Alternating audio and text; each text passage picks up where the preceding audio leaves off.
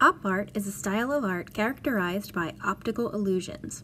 Optical illusions happen because your brain and your eyes are playing tricks on each other. They can't quite figure out what they're looking at.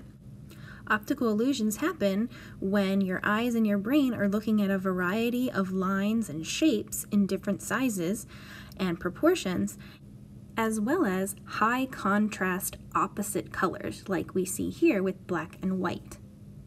Sometimes what can occur with an optical illusion is something called optical mixing. This happens when two colors are placed next to each other, and when they're in motion, your brain and your eyes mix those two colors together to create new colors. Okay, so I'm going to show you now how to make your op art spinner. Okay, so the first thing that we need to do is get a circle shape. Now, if you're in the classroom with us, you will have a tracer or something to trace with. If you're at home, you might not have a tracer, so what you could do is use a bowl instead.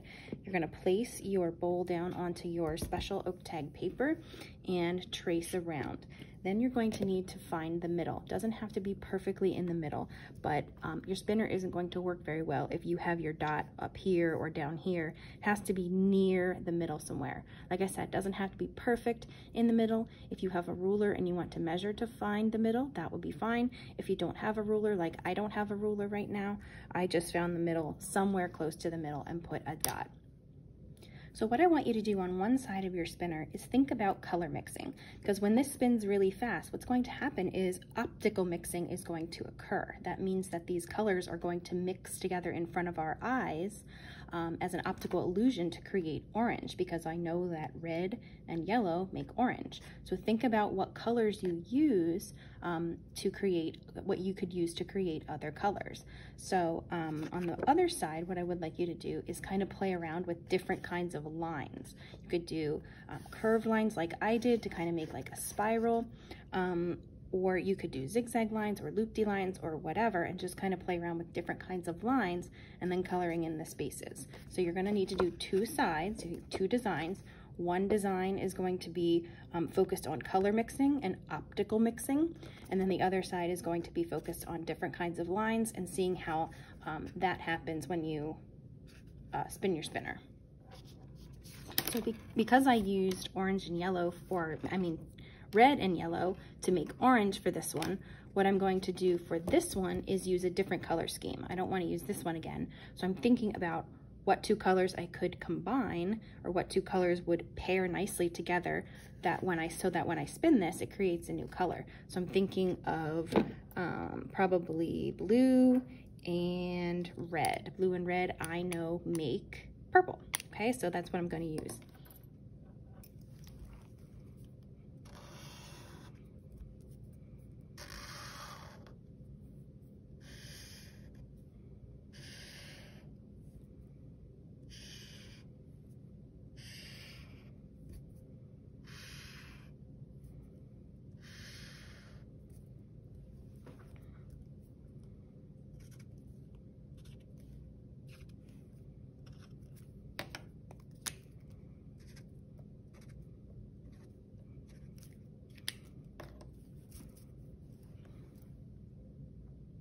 So what I did here was I created all my spaces. It kind of looks like a pizza or a pie, but then I marked every other space to make sure I remember which ones to color blue and which ones to color red.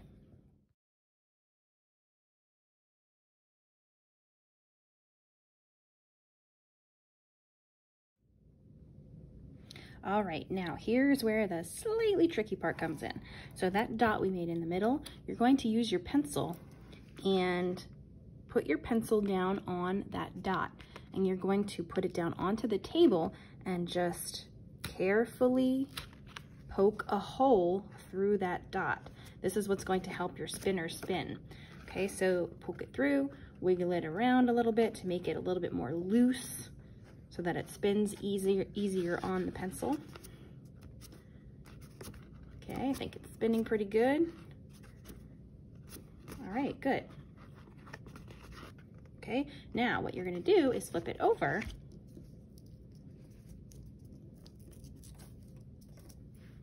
and do your design on the back, on the other side.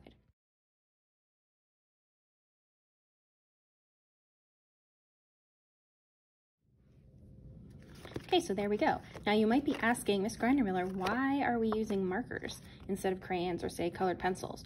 Well, because markers have ink in them, and that ink is really, really bright and saturated and colorful. So the optical illusion happens much easier when you have colors that are saturated like a marker versus something like a crayon or a colored pencil.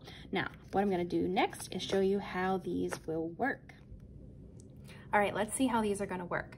Like I said, there's no guarantee that these are gonna actually work the way that I thought they would, but I think they're still gonna look really cool. All right, so let's try this guy first. Let's see if, because I used blue and red, it's gonna make purple. Let's see.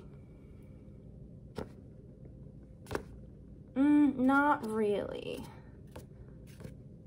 Maybe a little bit if you kind of blur your eyes a little bit, but even though it doesn't make purple, it still looks really cool, so I'm happy with it. Let's try this side. Ooh, that one's pretty cool. I like that one. All right, let's try the one that I thought was gonna make orange. Now this one I did add some orange on there to see if it would help the orange come out a little bit easier, but let's see. Ooh, that's cool when you spin it really fast. It does kind of blend into orange. That was really cool. Okay, so let's try this one. Ooh, I like this one a lot. This one's good. This one's good for hypnotizing. I'm gonna hypnotize you guys. All right, so there you have it. There's your Up Art spinner.